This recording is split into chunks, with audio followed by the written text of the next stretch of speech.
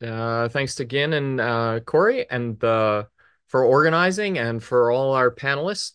And as mentioned, we're going to move on now on the agenda to our uh, poster awards and presentations. And I'm going to see if Kat Nykiel from Purdue is ready to take that over. Hi, Austin, I am maybe you here. can pin Kat. Super. Kat is a winner from previous years as well as one of the major organizers. So take it away, Kat. Thanks. Great, thanks everyone. So it's my pleasure to highlight the great poster sessions that we had at MaRDA this week. So as we all kind of learned throughout the week, we've really been trying to highlight the importance of data work in material science. And so we do that by making awards for the best poster. And this is done in both the postdoc and student categories. So this year we had our largest poster participation ever. We had 20 presenters from 7 different universities. And all of this was possible thanks to the help of about a dozen judges. And I'd also like to thank our full student organizational panel. So from Purdue, that would be myself, Ethan Holbrook, as well as some advice from Juan Carlos Verduzco, who recently graduated. And then from Johns Hopkins, we had Jaco Banerjee and Shaza Alataibi. And because of everyone involved, we felt we were able to identify some particularly strong and interesting work. And this judging is really important because the awards for Best Poster each come with a $500 check to thank and encourage ongoing focus in data-centric materials work. So with that out of the way, I can go ahead and introduce the poster session winners. So for the Best Poster in the Postdoc category, our winner was Vineeth Venugopal. I don't know if they're in the meeting as of now, um, but they are from MIT, and their poster was on MAT KG2, which is Unveiling Precise Materials Ontology through Autonomous Committees of LLMs. And then our best poster from the grad student category was Rushik Desai from Purdue University for their poster on multi-component, multi-phase Perovskite database. And we are a little early on the poster sessions, but if either of them are on call, they each have some time to present their work to everyone. Looks like Vineeth is there. Vineeth, you want to go first? Yeah, sounds good. Um, Let me share my screen, please.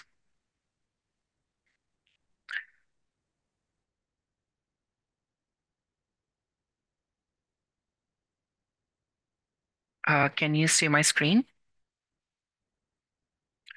Awesome. Uh, Thanks so much. Good afternoon. My name is Vineeth, and thank you so much for giving me this prize. I'm humbled and happy. My work is on unveiling precise materials ontology through autonomous committees of LLM. I'm a postdoc with Elsa Olivetti at MIT. She has been an amazing mentor, and I would like to take this opportunity to thank her for her constant guidance, which has been immense.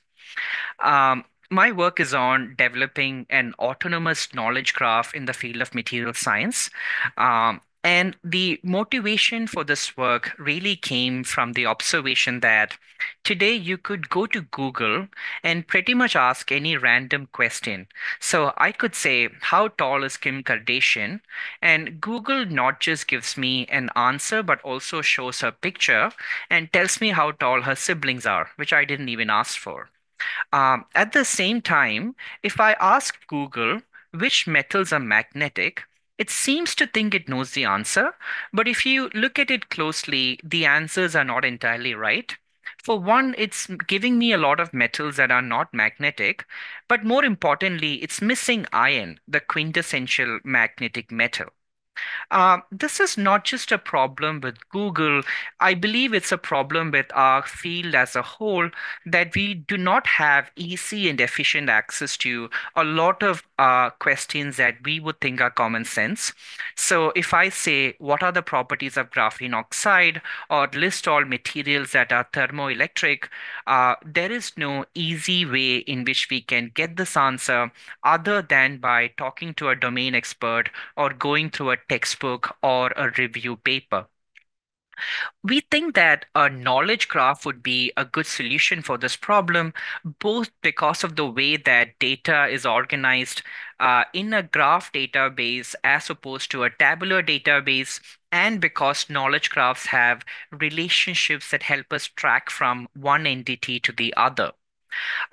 So this led to the development of what we are now calling MaTKG1. The way that MaTKG1 was developed is that we used a bird-based NAR model to classify different tokens in a document into one of the 7 categories shown here. Finding entities was easy, but finding relationships proved to be much harder. So, what we did in MathKG is that we just established statistical relationships between entities. So, let's say you had Fe2O3 and catalyst in a document. We just clubbed together their NER categories and defined that as a relationship.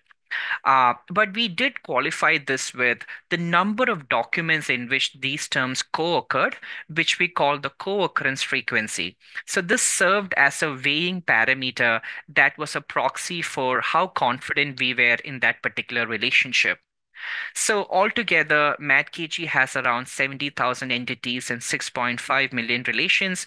We have made the code based and the full data set available at the QR code shown here. Now, obviously, the main problem with this approach is the relationship. Because of the statistical nature, they are more correlations than they are causations. And so MathKG2 aims to solve this problem by using large language models to extract more high fidelity relationships. And the way we do this is that we gave the entities and the context, which we already have from the first knowledge graph that we extracted, and a large language model was asked to make a classification from a given set of relationships. Now, the problem with this approach in turn is that a single large language model can hallucinate. So instead, we found that having multiple large language models do this classification in parallel and then aggregating the relationship from all of them simultaneously was in fact a much better method. The idea being that all large language models cannot hallucinate at the same time. So if you have an ensemble, the hallucinations tend to cancel each other. And we did find that in the prototype that we have studied so far, the ensemble approach did perform better than any single large language model.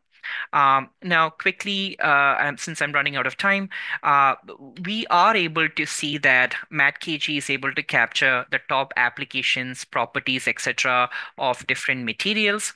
Another application of MathKG is since the data is extracted from a finite number of documents, the data is inherently incomplete, but using graph-based knowledge link completion task, we can then do a link prediction on these entities, and we can find relations in knowledge graphs that might be missing from the original database. With that, I'll conclude now. Thank you so much. Thank you, Vineeth. I think now we will be having Rushik present the grad student poster. Yeah, so hi. So what I've tried to done with this project is come up with a workflow that can be um, used to store high throughput based DFT perovskite data in a fair format. So perovskites have been these materials of interest since the past few decades for their photovoltaic and photocatalytic properties.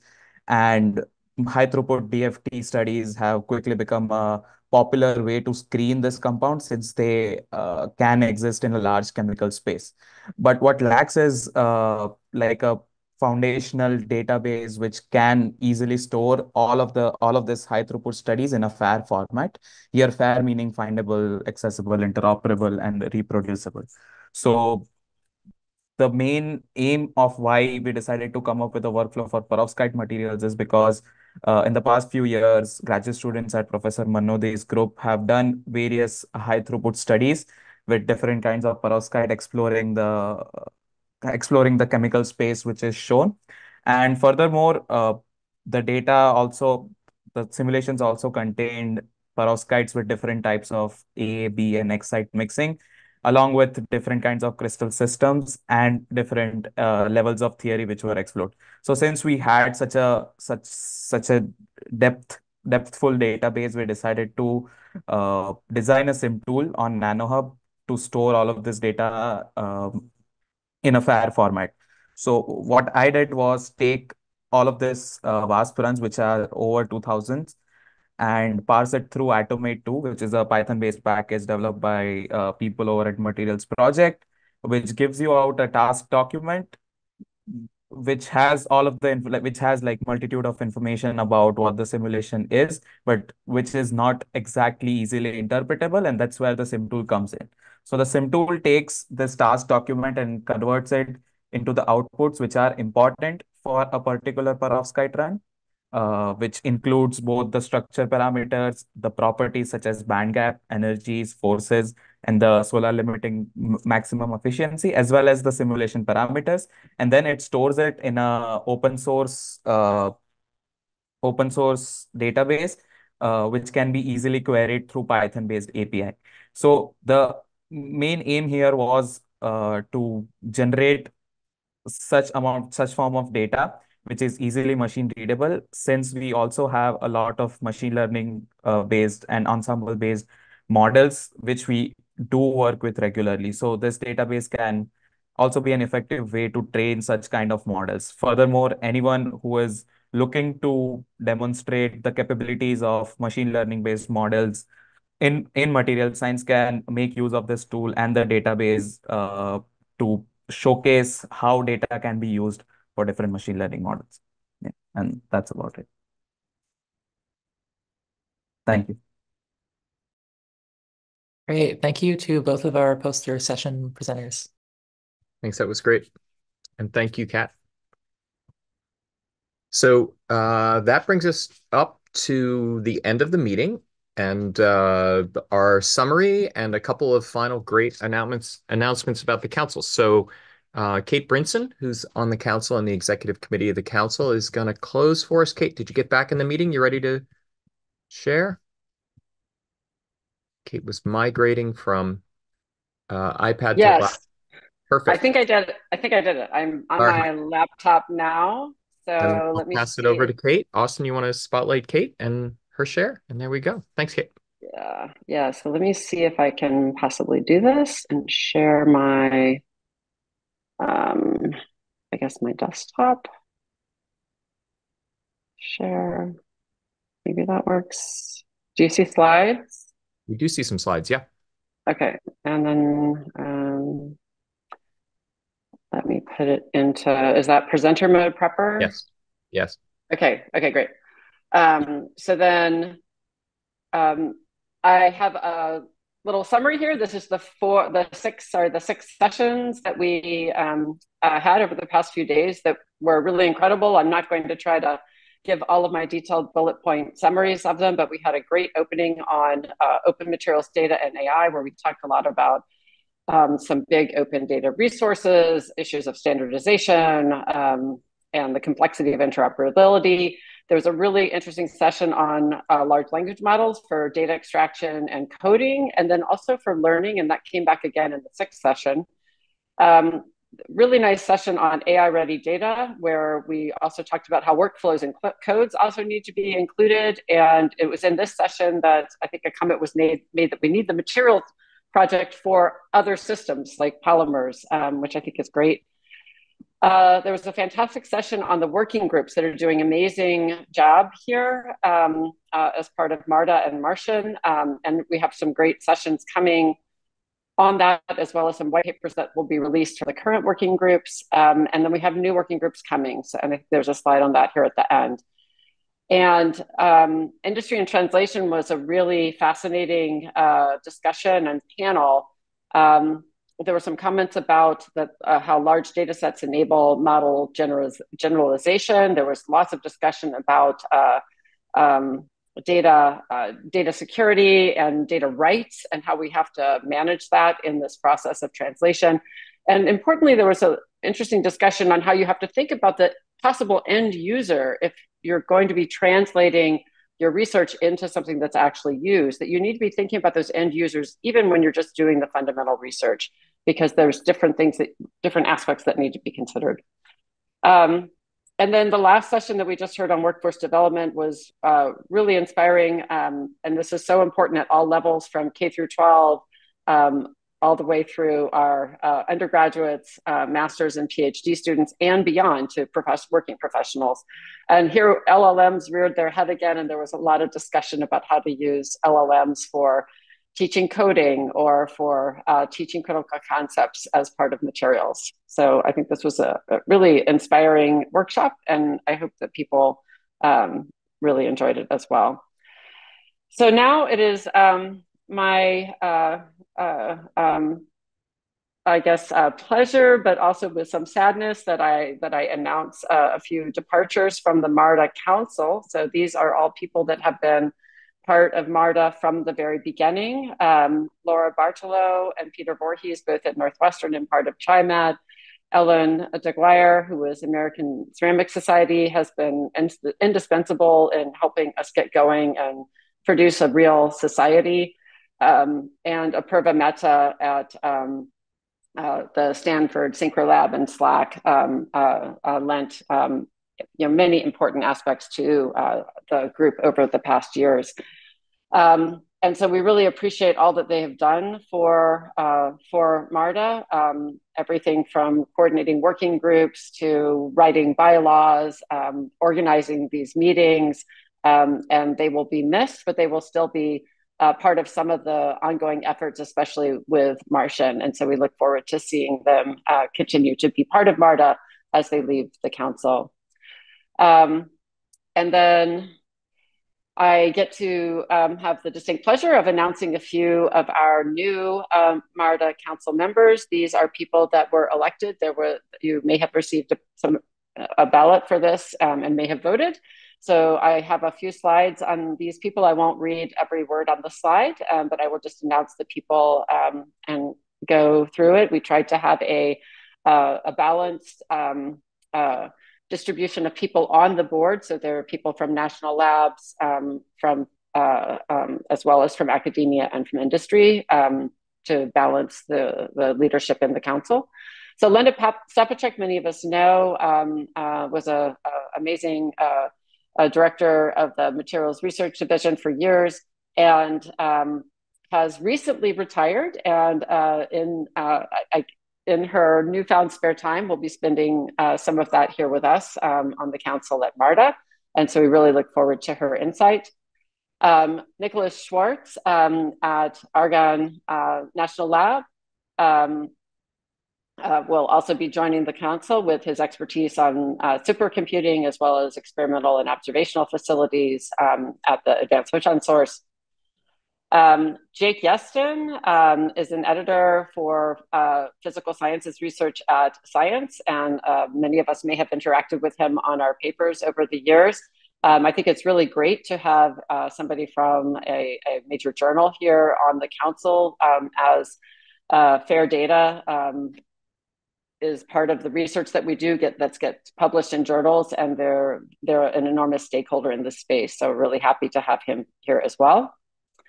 Corinne Lipscomb participated in one of the last MaRDA annual meetings, maybe a couple meetings ago. She is at 3M, has expertise that ranges from materials informatics to bioinformatics, and does a lot of strategic work with R&D for 3M and the new healthcare company Solventum. And so her insight will be also excellent to have on the council. And I think this might be the last one. Jane Greenberg is a professor at Drexel University in computing and informatics, has done research in metadata, semantics, data science, and information economics. This brings an incredible breadth to the board, and we really welcome her expertise here as well. Nope, there was one more, Taylor Sparks, who is at University of Utah and has also participated in one of these prior MaRDA annual meetings as a speaker or panelist.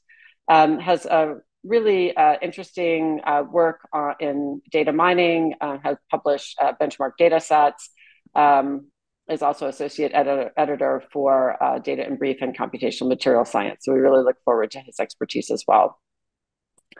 And then here at the end, and David, let me know if I'm forgetting to mention anything. I want to mention a few things that are coming up for MaRDA in the coming months. First, in late April, there will be a second large language model hackathon that will be happening. The first one was last year, which was a huge success. Ben organized that as well. So watch for that. I'm sure it'll be advertised on appropriate social media channels, but you can also reach out to Ben if you'd like to get advance information on it. In July, sort of early to mid-July, there will be a SciPy in Tacoma session on materials and chemistry. Dan Wheeler is the contact information, and there's a link there on the screen that you can go to for more information. And then towards the end of July, there will be an in-person workshop in DC. The details will be forthcoming.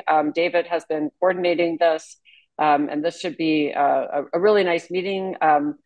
One of I guess the very first meeting that was forming MaRDA was an actual in-person meeting, but since then, everything has been online because we were sort of birthed with the COVID pandemic.